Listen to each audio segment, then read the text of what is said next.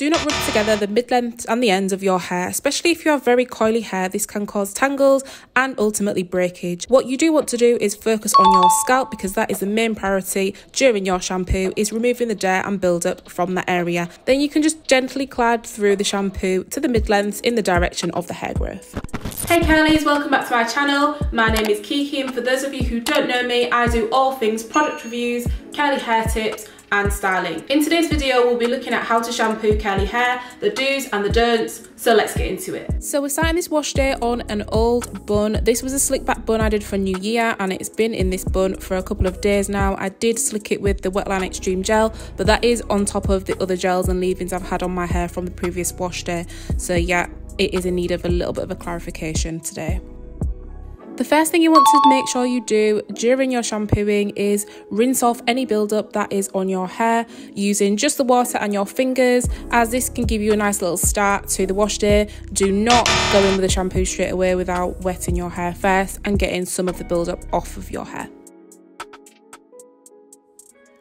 Do not use any harsh sulfates on your hair. This one is from Can 2, and as you can see from the ingredients list, it says sodium lauryl sulfate. Now this is what you want to avoid, because if your shampoo contains these, it means it will strip your hair, and if you have dry curly hair, you want to avoid these. Instead, opt for a sulfate-free shampoo. As you can see, this one by Palmer's does say on the front no sulfates, although if you have a look on the ingredients list, this does contain a form of sulfate, but it's sodium olefin sulfonate, which is a much less harsh sulfate than the Can 2, so this is what you want to look out for. Okay ladies, I know you love this one, but we should not be having our water temperature too high. Hot water is not good for your hair at all. It can dry your scalp out, it can change the porosity of your hair and make it more porous, in other words, more high porosity and more susceptible to breakage and frizziness. So if you want to keep your hair in good condition, make sure you turn that temperature down to at least warm. Do not try and detangle your hair when it has shampoo in, or even prior to deep conditioning, because you will get a lot of tangles and you will end up breaking off your hair, which is not what we want at all.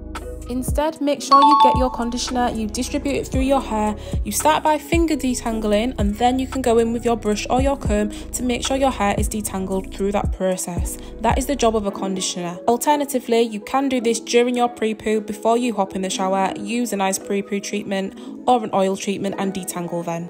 Do not shampoo your hair just once. Make sure you're washing twice with a sulfate-free shampoo. The first shampoo wash will remove the dirt and residue that's caught on top of the hair.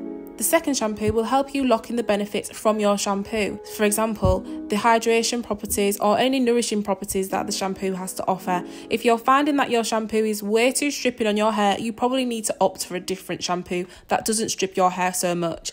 I like to enhance this by using my scalp scrubber to make sure my scalp is nice and clean. And finally, do not replace your shampoo with co-wash. Hair needs to be washed at least once a week, and replacing it with co-wash will just make you end up getting lots of build-up, and you will end up with probably really soft, overly moisturised, frizzy hair. If you need to co-wash, I tend to use these midweek if I need a little refresh in between my wash days, but never replacing my shampoo with co-wash. Be sure to use a really nice high-quality shampoo that doesn't allow your hair to dry out too much when you use it, and you are able to still retain moisture with the shampoo. Thanks for watching this video, and if you want to know more about shampoos and what to use, just click the thumbnail at the end of this one to find out more. See you next time.